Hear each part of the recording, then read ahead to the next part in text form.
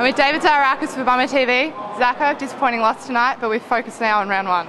Yeah, it was a bit disappointing. In that first half, we didn't really play the way we want to, and came back well in the second half. We started the second half, but yeah, just didn't get over the line, and now focus on round one. And was tonight a good test to compare yourselves against benchmark the competition?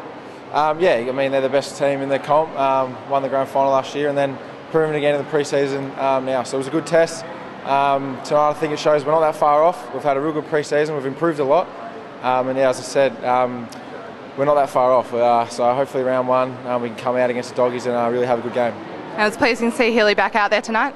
Yeah, it was good. He looked good at the start of the last quarter there. Took a few nice marks, kicked a couple of goals. So yeah, that was a positive sign, and hopefully he's ready for round one. And it was good to take on Collingwood's star-studded midfield. Yeah, they're a pretty good midfield. Likes of Swan and Pendlebury and that. So yeah, they're a good midfield, but I think our boys really played well, especially in that second half.